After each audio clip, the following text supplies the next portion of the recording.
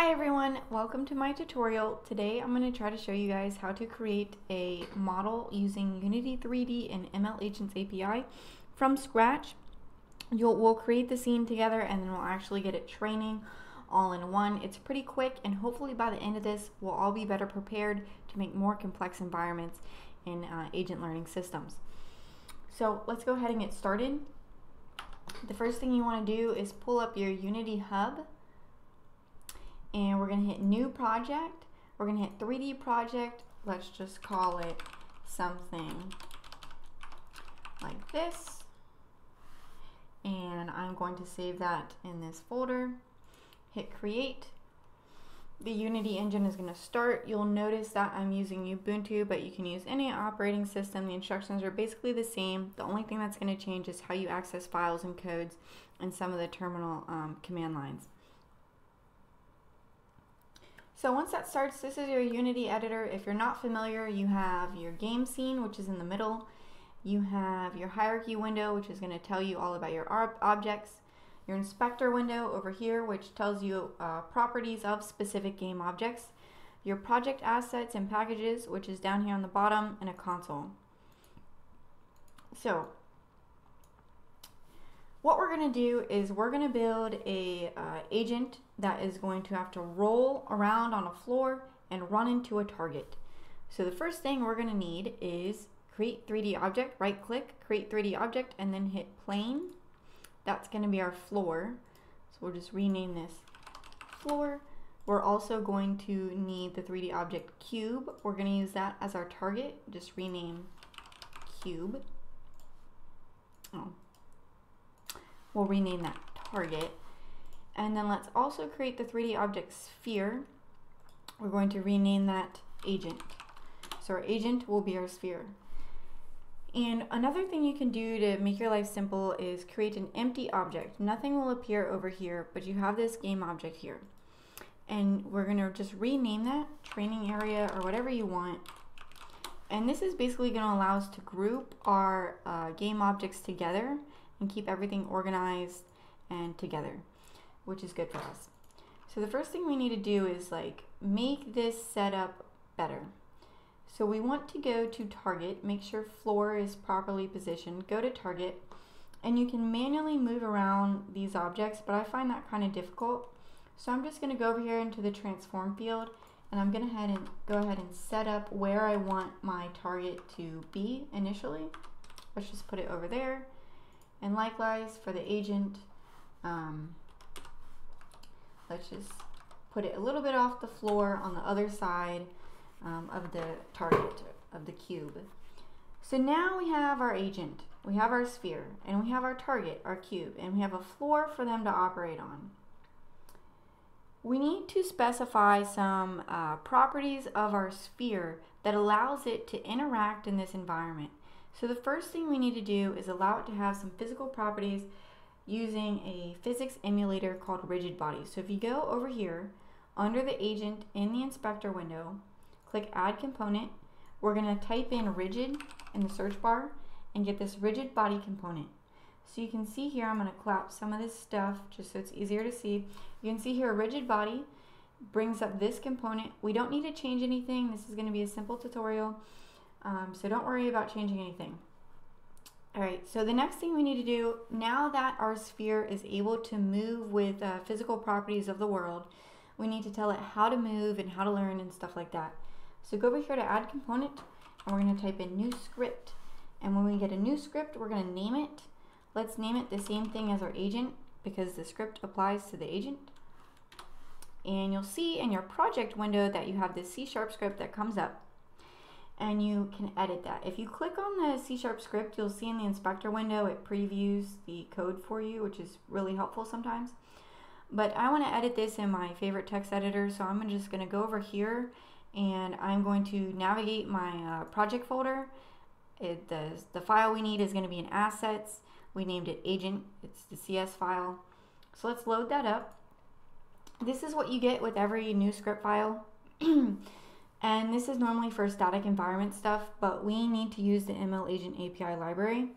So instead of you guys watching me try to figure out where to put all the semicolons properly, I'm just going to copy and paste the code we're going to need today in here.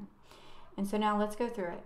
So the first thing we had to change, we kept these first two lines the same, but we needed to add this Unity ML agent package, and we also wanted to specify sensors from the ML agents package. And we have this public class called RollerAgent. We actually need to change this. This is whatever you named the script to, or whatever you named the script. So we named the script agent, so that should just say public class agent. And over here, we changed mono behavior to agent. So agent is a class of the ML agents package, and so we need to inherit that. So the next thing we need to do before we start anything is to add this rigid body component that we gave our Unity editor. So we just need to say there's going to be this private class called rigid body, and we're just gonna rename that RBody. So upon start, which only happens at the beginning of the entire thing, we need to get that rigid body component. So you can just say the RBody is going to get this component from the rigid body physics emulator. And so now we're ready to worry about some more specific things. So like I said, our sphere needs to interact with our target. So in order to do that, we need to specify that there is going to be this class called target that is going to have this transform property about it. So when you make that, it's going to create a field over in the script that will change later. So let's not worry about that now, but just know that as soon as you put something public, it's going to show up in your Unity editor. So let's talk about the most important things that you need when you're using ML agent package. There's three of them. The first thing that's really important is this on episodes begin call. Whenever you call this, it's going to tell the scene how to set itself up after each episode. So an episode is basically just a task, one motion of the task that we're trying to get the agent to do. So in our case, we just want the agent to roll into the target. So either it fails or completes the task. If it completes it, it ran into the target. If it fails, it probably fell off the floor or something weird happened. So every time the task ends, we need to start a new task using this on episode begin.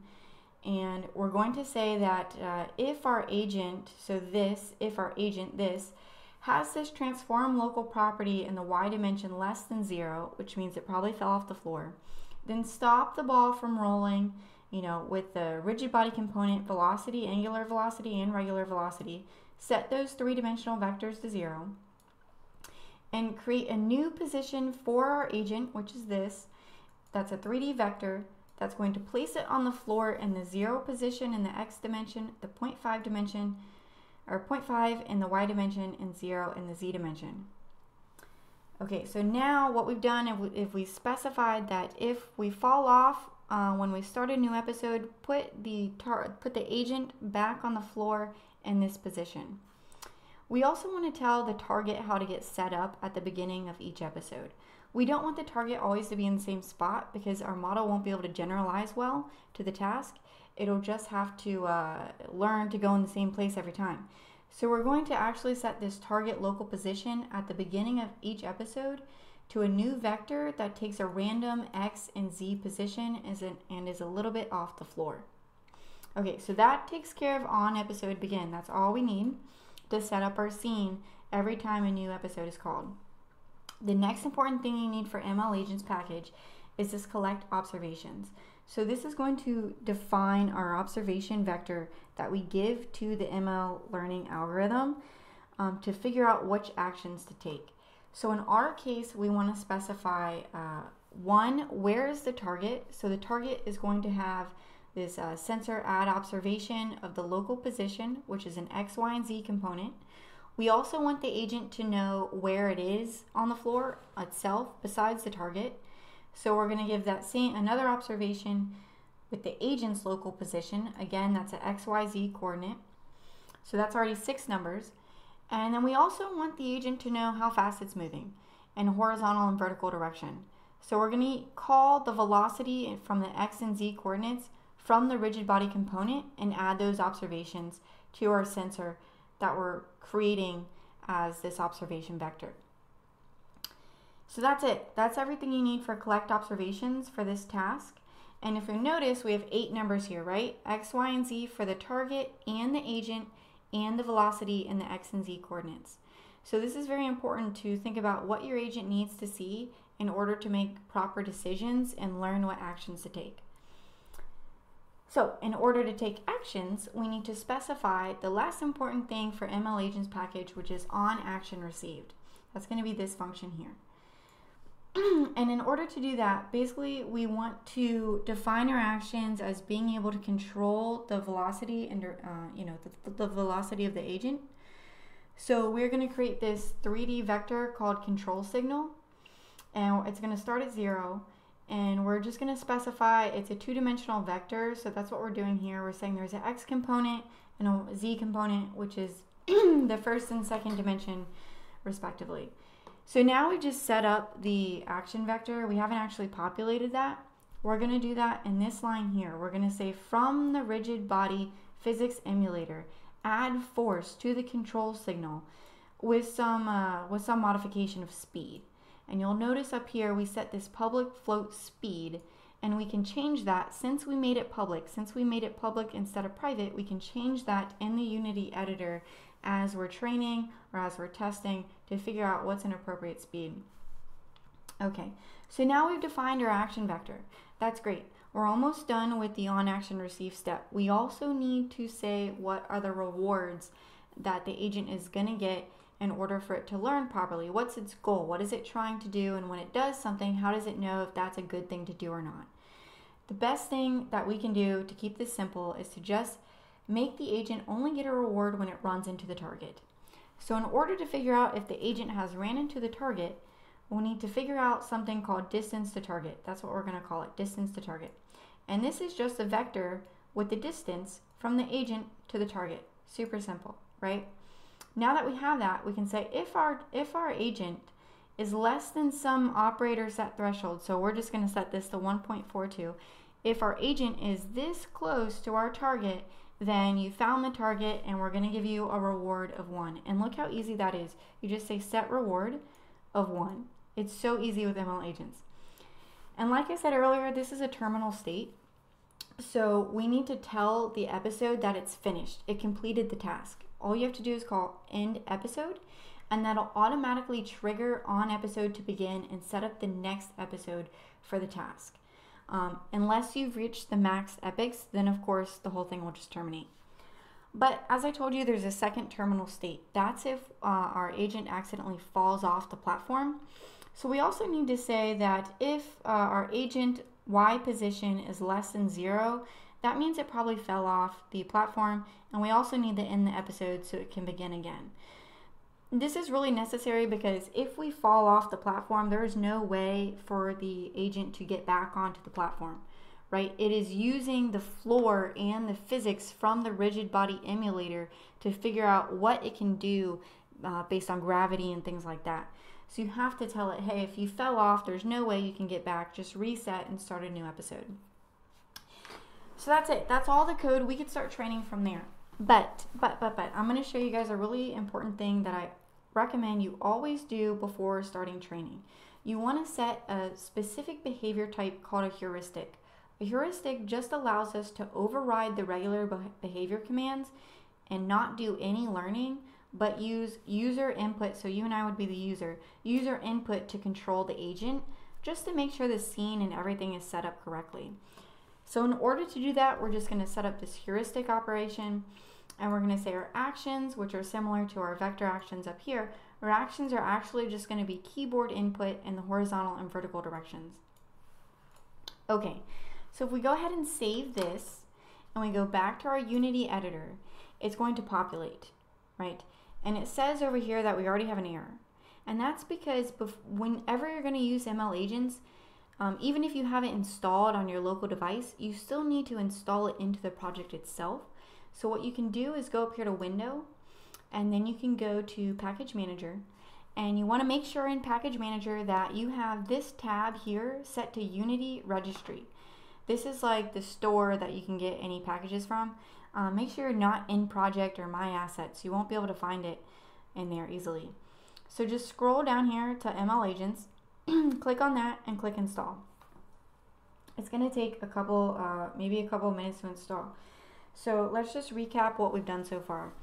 We made a scene that included our game floor, our agent, which is a sphere, and our target, which is a cube.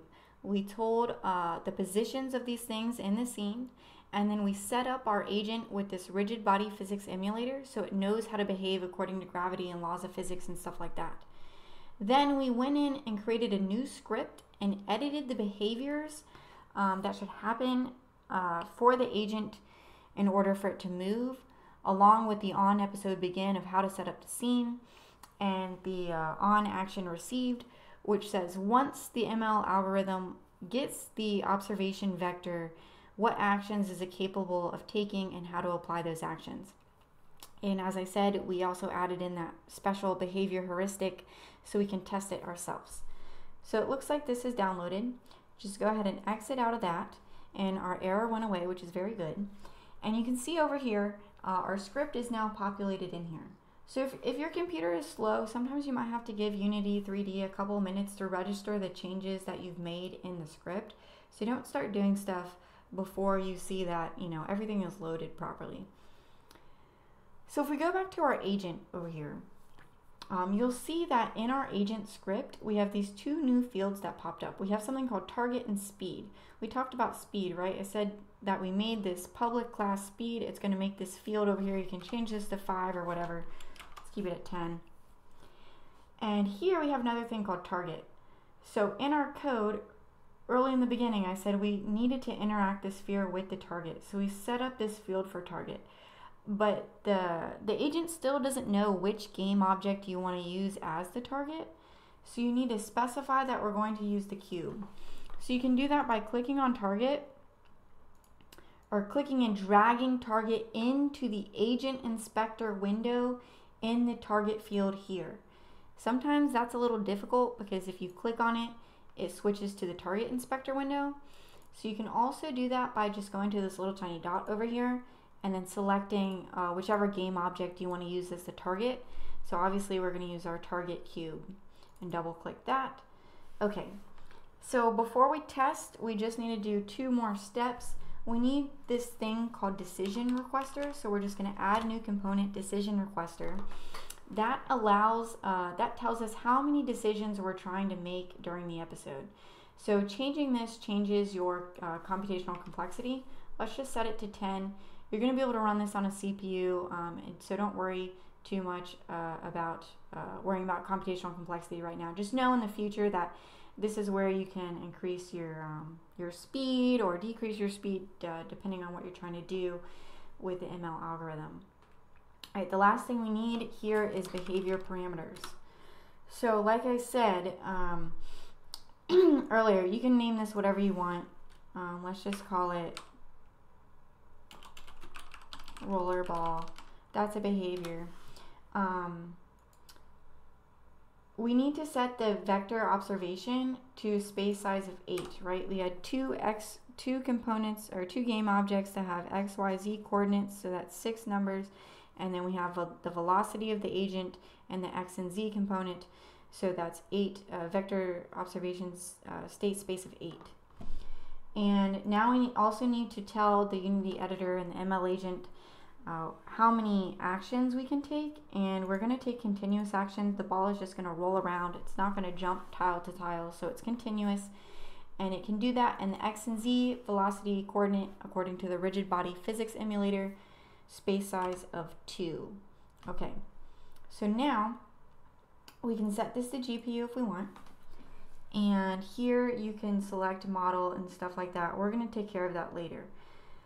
So we're ready to go. We could start training from here. But like I said, we're going to do testing because we want to be careful and we want to make sure that we don't mess anything up. So you're going to go to behavior type, set that to heuristic only, and then go up here and press play. So when you press play, it's going to take a minute to render, but it'll switch from the scene view to the game view. And once you're in game view, we can use the keyboard to control the sphere. So I'm controlling the sphere right now. And if I make it run into the target, a new episode started. So the on episode begin was called, and the cube was transported to another random space on the floor, and a new episode is beginning now. So likewise, if I fall off the floor, it sets the sphere and the cube back on the game floor, which is what we wanted. That's what we set up in on episode begin. So every time I terminate, I either fall off the floor or I hit the cube, on episode begin gets called and I'm able to keep going. So this looks like it's working properly. Very important little tidbit here. When you are in play, if you change anything in the inspector window or over here or anything, if you delete stuff, it won't save it to the actual project. It'll let you modify this in real time. So let's set this like speed down to 3, and then now we can see that we're much slower. But when I exit play, my speed went back up to 10. So just make sure that if you're doing changes that you want saved, that you're not in the play mode. So let's go ahead and save the project and set the behavior type back to default. Very important, don't skip that step. Set it back to default, save again, and now we're ready to start training. So in order to train, we need to get out of Unity and we need to go into a terminal, and let's get a fresh terminal. And we're gonna go into the ML-Agents package, right? That we cloned from the GitHub repository. And when we're in that repository, we're gonna wanna be able to see how our agent is training. We can use TensorBoard to do that. So once you're in the ML-Agents from the GitHub repository, you're just gonna hit TensorBoard, and then you're gonna set the log directory to results. This is only working because we're in ML-Agents and the folder is called results. And then we can set a port. And I already have this running over here in this window. When you run that, you get this local host, and we can go and look at our TensorBoard over here. Okay, so now that that's going, we're going to need another terminal, right? We can minimize that. And what we want to do here is we want to go back into the ML-Agents, the same directory we were just in, and actually we want to go inside the configuration folder. So now we're in this config folder that holds all of my YAML files, and we have to create a new configuration YAML file for this project. So we can do that in Ubuntu by just saying cat, going like this, and then naming this. We want to name this the same name as our project, so we're just going to say RollerBall tutorial, and then we're going to add on config.yaml. Okay, so when we do that, now the terminal is asking me what text do I want to put in that YAML file. I have that pulled up over here. So we're going to have this behavior roll, which I think in our Unity editor we called that RollerBall.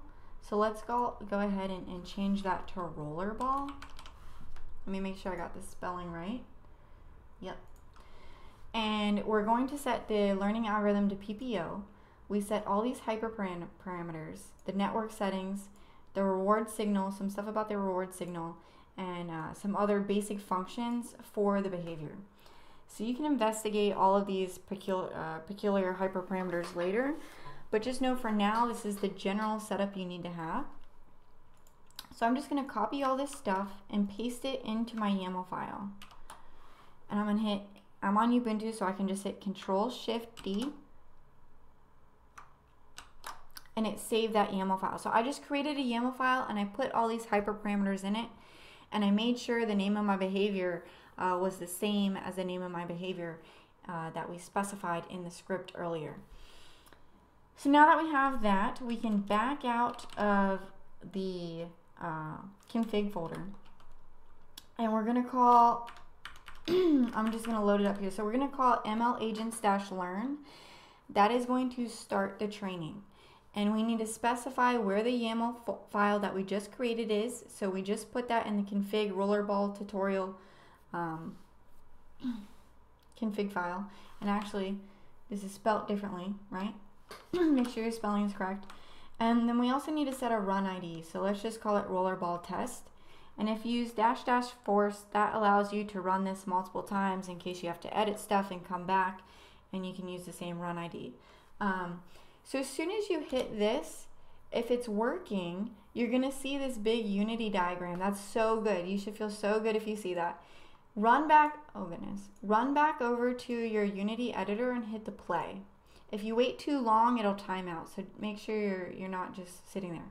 So it's learning. Our agent is learning. You can see it's not doing a very good job. It just keeps falling off the floor right now. But it's getting a little bit closer. It's getting a little bit closer to this, the target cube each time. And if we go to our tensor board that we set up earlier, and we refresh this page, we can see here our losses, our policy loss, our value loss, our policy down here, stuff about our policy that we're learning. And it's kind of slow because it's taking a while to learn, but it's doing it. So eventually this will get populated. One thing I want to mention before we conclude here is that you'll see this warning down here on the communication IP versions. That's okay. Just make sure that that doesn't turn into an error. So just make sure your dependencies are all compatible and stuff like that. So it's great. We did it. Congratulations. If you got this far, you should feel good. We just made our own scene. We set it up. We made our own scene in Unity3D using the ML-Agents package, and we defined how our agent should interact with the environment, a reward signal it should get, the behaviors it should observe in order to learn actions to take, what those actions should look like when they're taken. So that's it, guys. That's all you really need to know as far as the basics go for creating these things and getting them training. There's a lot more complicated stuff that hopefully we'll be able to show in the future. But for now, that's it. And thank you guys for watching. I'm going to drop all the links I used to create this tutorial from the official Unity documentation in the description below. And also, if you want to check out our lab's website, you can go to npcrlab.com. Thanks for watching, guys, and I hope this was helpful.